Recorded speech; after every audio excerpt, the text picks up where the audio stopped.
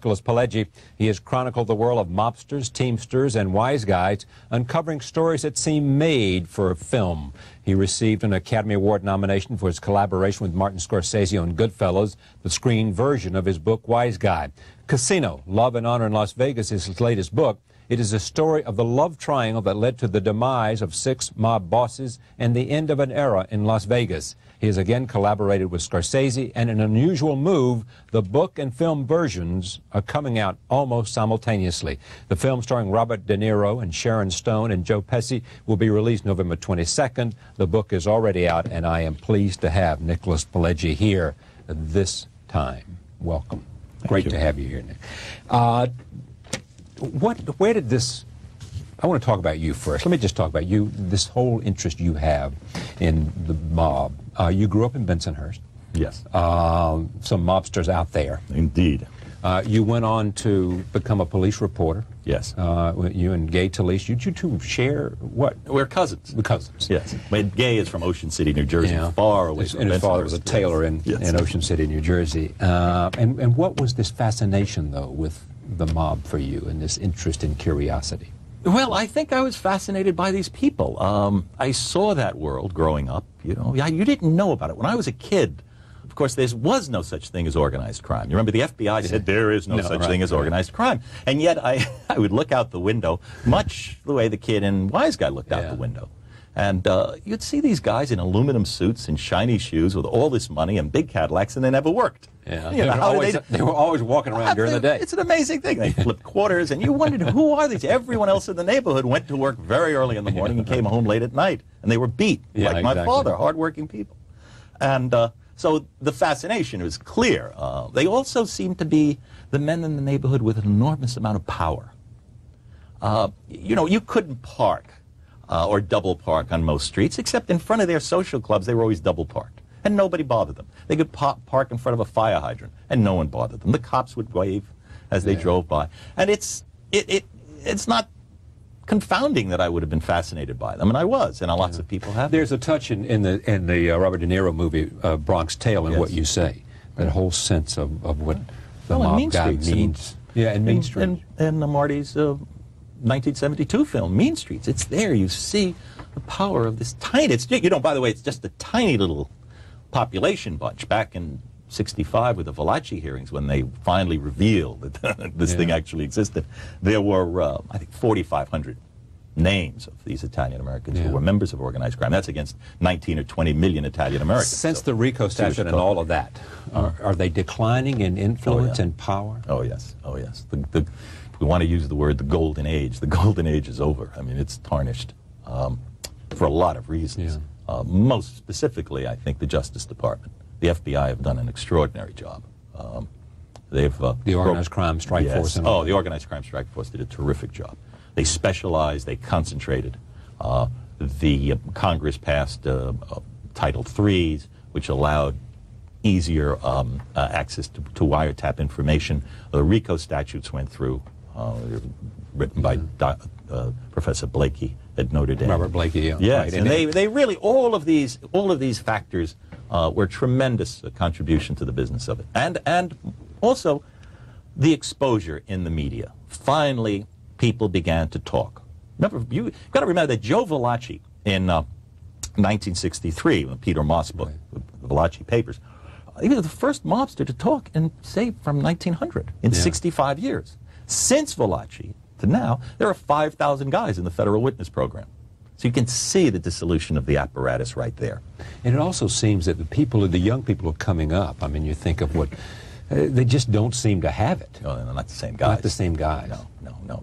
You're talking about immigrants, really hard-scrabble people with not very many opportunities. You're talking about really smart guys who could never go beyond themselves. And when you go back to people like Meyer Lansky and Frank Costello, and they were smart and as well as tough. Very, very smart and very sophisticated tough. About business. Yes. And they were, you know, if they could avoid thuggery, they would never have been thugs, I don't think. But it was their only way of getting into the middle class and then into the upper income levels. Did most of them hope that their kids wouldn't go into the business? I think almost all of them hope their kids don't go into the business. And almost all of their kids don't go into the business. Most of them have sons who become dentists and doctors and accountants. It's quite extraordinary. And then their grandchildren come along. And so you write Wise Guys, and that becomes Goodfellas, and it's a huge success, and everybody likes the movie. And you got to know Henry Hill, like...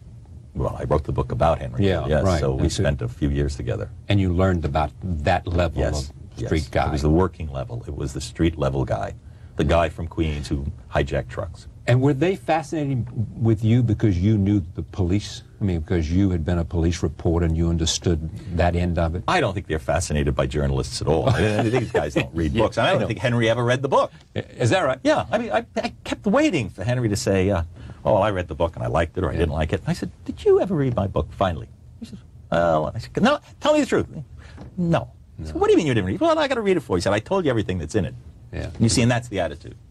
I once interviewed Charles Manson. Oh, God. You know, and he said, came out and he said, I've been watching you. You know, that's a scary. I know, and he comes around the table to shake hands. And they told me once that the guards had said, and then at the end of the interview, I said to him, "Are you going to?" Because he said, "I've been watching you on television." I said, "Are you going to watch this?" He said, "No, I just did it." You know, it's like I told you the story, so I'm not going to watch myself on television telling you the story. Well. Casino. The idea came from the great Michael Corder. The great he is. Yeah. He was the one who thought of it. And it was after we did Wise Guy. And, you know, as I said, Wise Guy is sort of low Simon & Schuster. He is the editor-in-chief of Simon & Schuster. He said what? There's a fascination with casinos and the mob and how the casinos was an attraction. He said, let's move it up. Yeah. We've done Wise Guy. We've done, you know, there's a lot of books about mobsters, but let's move it up. He said, Las Vegas is the city the mob built. It's their paradise. And if we take a look at Las Vegas, maybe we can see the very tip-top of that world and what that world is like for them. And what did you do? Excellent idea. I thought it was a brilliant idea. I said, I'd love to do it. Let's do it. And we did. Everybody needs a Michael Corder, don't they? So then you did what? Well, the first thing I did is now I needed a story. Yeah. I mean, you just can't do a nonfiction work about, you know, statistics of the growth of the gaming industry. And I went out to Vegas and started asking questions and started poking into it and found that in 1983 there was a day when the mob's power to control casinos ended with a conviction of 6 mob bosses. And I then began to track back from them. I went to Kansas City where the trial took place, got all of the court records, all of the documents, began putting it into a chronology. It took about 3 years, 3.5 years. At the end of 3.5 years, I had the story. I had an 850-page chronology, single-spaced. And what was the story that's in here? And the story was that the mob's influence with the Teamsters Pension Fund had come to an end as a result of a love triangle between 3 people. Before we say that, the mob came to Las Vegas and were able to do things because Jimmy Hoffa, who built up this enormous pension fund, that's right, and it was run by some corrupt lawyers out there, and they used this to funnel money to organized crime, and they used that money to take over casinos. It was fabulous. What they did is they controlled the Teamsters Pension Fund. Right. It's simple as that. And they controlled it because they controlled the men on the trust. And we're talking about billions of dollars. We're talking about, at the time it started, it was a $4 billion pension fund. Billion. You know, and you're talking the 60s and 70s, $4 billion. It's a staggering amount. By the way, just to be honest about it, I don't believe the Teamsters Pension Fund lost a nickel on any one of those loans. That was not the problem. They made money on those loans. They were great loans from that point of view. The problem was if you wanted to get one of those loans, you had to go through a Wise Guy to get it. Now, you didn't go through a mob. You didn't go to see Marlon Brando and The Godfather. You went to lawyers and insurance brokers, and there were a couple of people who were key operatives in it. Yeah. One of them was a man by the name of Alan Dorfman, who was sort of a middleman in all of this. And you wouldn't get that loan unless one of those guys said okay. And in return for saying okay, what they would ask would be, you know, Charlie, we're giving you a lot of money. You're buying these casinos, and we're giving you $62 million. You've got to do one thing for us. We want to make sure our money is safe. Certainly, says Charlie. We want to make sure we have a guy in the treasurer's office, and we want to make sure we have the people in the count room, which is where you count all the money. Yeah.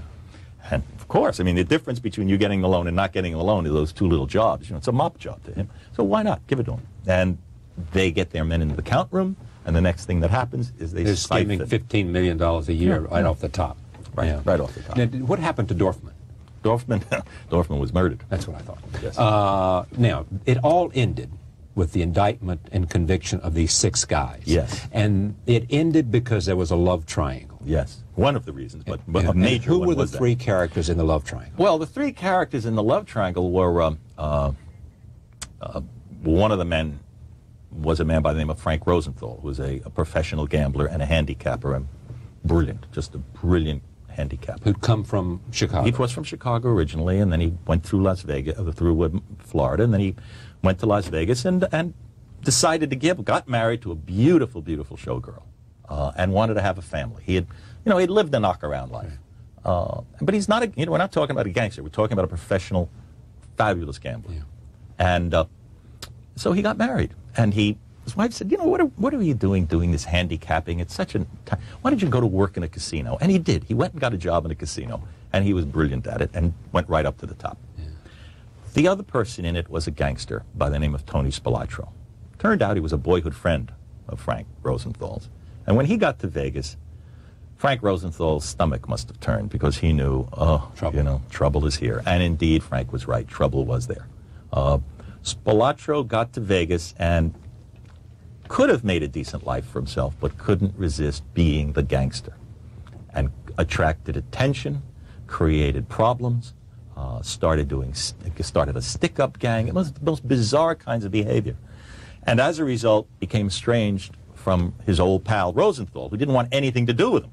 He was trying to go as legit as he could. Oh yes, because he was legit. Right. And but Spilotro, in a sense, kept dragging him into all sorts of horrible situations just from the exposure. And in the end, Spilotro was so furious with Rosenthal that I think to get even, he had an affair with Rosenthal's wife, who was also having and Rosenthal drinking. had his own affair too. Well, at that point, the marriage was pretty bad, and but that relationship between Tony and Frank Rosenthal's wife was seen by the FBI, and that's what started the business, because the FBI had pictures, and somehow those pictures got to the press in Chicago and in Kansas City and various cities where some important people saw them, and then it was all hell to pay. And slowly the FBI began getting more wires, and within, by 1979, 1980, it was ready to topple.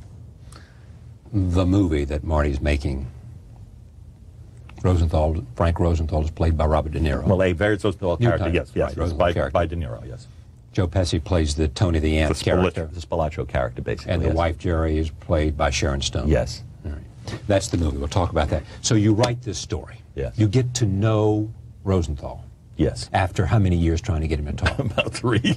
And what would you do? Just call him up? Oh, I would call him. I would talk to his lawyer. Whenever he had to appear at hearings of various kinds, I would get on an airplane and go to visit him. At the hearing, he would see me. I would nod. We would sometimes go back to his lawyer's office, and he'd say, "You're still around? What am I going to talk to you for? I'm not going to talk to you." And this is a man who had been through a lot. Did one day he decide to talk? Yes, I think at one point when I had all of this material, I told him, "Look, I've got it all. This is going to be a book, whether you talk to me or not." I'm going to do it whether you do it or not. Yes, and I'd like to do it right, because there's a lot of stuff that has been printed about you, and people have told me that I know is wrong. So let's just get it right, so at least the wrong stuff isn't wrong. Yeah. And he agreed to that, and then we started talking. I think we got on pretty well, and I was quite impressed with him, very impressed with him. So you write the book Casino, and while it's in some form, the phone rings over at your house, and either you or Nora pick up the phone. No. And what's the conversation? Well, at a certain point, now, mind you, Marty and I are friends, and so he knew I was working on this casino project, and we had planned to do it as a film, because I'd kept him apprised of everything in it. And, I would call him up with, "You won't believe it, I found out yesterday." It's one of those calls, right?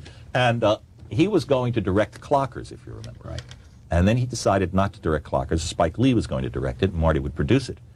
And it left what they call in the industry a window for Marty. Yeah, Marty suddenly didn't have anything to direct. And if Marty has a window... Oh, you better jump through it, because you're going to have an army of people jumping through it in a second. Who want him. Oh, of course. I mean, God, there's no And he was perfect for you to direct this film. You wanted him to direct that film. I mean, one of the reasons why I was doing it was that eventually I was hoping the book would be good enough that he would be able to do it. We would do it as a movie. Then do you write with an idea that this is a book that'll be made into a movie? No. I mean, does you what you do it at all? No, you can't do it. You can't do that. You're just do it as a book. Scenes. You're thinking of how to write an interesting book. If you can write an interesting book, and if you can get the real... Because I'm a nonfiction writer. I don't write fiction. Right. So I can only put in what actually happened.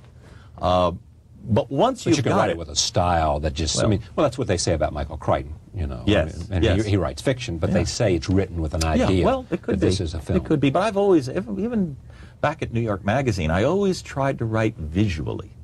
I always try to open a magazine piece with a scene. You set a scene because you know, you're not competing with the written word. You're competing with television. You're competing with the Maltese Falcon. You're competing with really important things that people could be better occupying their time with. So you'd better be there for that.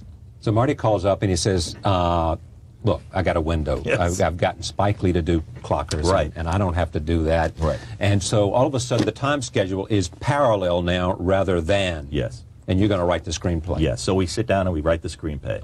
I had the 800 pages of chronology and basic outline, and we had hundreds of pages of interviews. So all of that stuff got delivered to Marty's house. And Marty, of course, took a bath in that material for about 3 weeks. And came out of it with all of this stuff. I mean, he then read all of the basic material. It wasn't a matter of Marty just reading a 360-page book. Marty had the original material to read.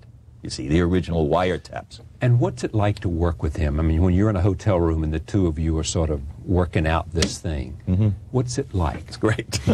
Well, he's great. I mean, he's a friend, and he's funny, and we have a good time, and we know where we're going with it. But he sees the totality of the whole thing. That's the difference. Yes, he does. He does. When I'd get the first outline, this very sketchy outline that we got back. Now, I would type it up, and then he'd have a copy, and I'd have a copy. We'd both work on it. We'd both make notes. And I'm making kind of FBI reporter notes. And then I'd get his copy, and I'd look at his copy, and he'd have little drawings along the margin. I mean, you're talking about an original opening outline, brief. And he's got drawings, and then there's little things. He's got a Land of the Rising Sun, animals. What is that? Because well, that's a musical piece. And, of course, that's the way the movie ends.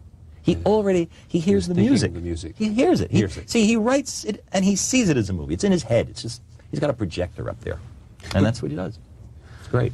And so do you two write it together? Yes, we sit in the room, and we go through it scene by scene by scene, and then we have dialogue, which is terrific, because we each start going back and forth with the dialogue, and he takes the line, and he'll read, and he'll do it, and then I'll do it, and we bounce it back and forth, and you're almost, I hate to use the word playing the parts, but you've got it, and then also, as we're going, and we get to a point where we're not sure, and what happened? What really happened? Because we always go to the truth, and then right from there, I might have called Frank Rosenthal, I would call Frank Collada, I'd call people who are my original sources, call FBI guys.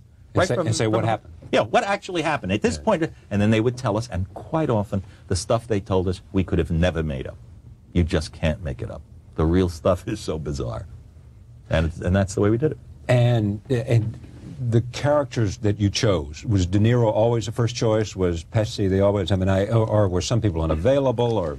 I don't know. That's his game. Yeah, Marty, I think we pretty much knew, I knew Marty De Niro wanted his guys. Yeah, I mean, these are his guys. And, I mean, Marty has a kind of repertory company. I mean, Frank Vincent, who plays the Frank Marino part in the movie. I mean, I remember seeing him. Frank Marino's the lawyer, isn't he? No, Frank Marino is the Joe Pesci's pal. The guy with the graying hair. Well, he, if you remember, he's in Raging Bull. Yeah. He's in Goodfellas. I mean, it's a wonderful, and he's wonderful in this. Wonderful. Has Rosenthal read the book? Yes. And what does he say? Well, Frank is. It's a tough book for him to read, and it's tough. It's a tough subject. Brings up a lot of very tough memories. He was, I feel, very brave in going through it with me. I mean, he did it. He helped me to the degree that he wanted to make sure it was correct. He didn't get anything from me doing the book. I mean, he was not like Henry Hill, indeed, had been paid by Simon & Schuster. Frank Rosenthal didn't want money, nor do I think he needs the money. He wanted it correct. He wanted it right. And well, how does he feel about Robert right. De Niro playing him in a movie? That's not hard to take. When it turned out that it was going to be a movie, I hadn't mentioned it to You didn't use that to sell him on the idea? No, because you never know. Yeah. You know, what would happen if Bob wasn't able to do it and something else came up, or Marty was, the window suddenly closed, and, you never know in that business. So you don't want to be out on that limb. No, and I don't want to have the guy promising there. But it wasn't, he called me. I was in an airport in Fresno talking to somebody who also knew of the business. And it was Rosenthal who called me and said he had heard that Bob De Niro was going to play the Frank character. And I said, yep, I've heard the same thing. He said, well, he said, I want you to know that I think Robert De Niro is the greatest actor of his generation. I said, I couldn't agree more. And then they worked together quite a bit. This story that's captured in this book and on film, this true story with some alterations. I mean, Minor with some changes. I mean, the alterations are the Hollywood telescoping sort of, and yeah, right.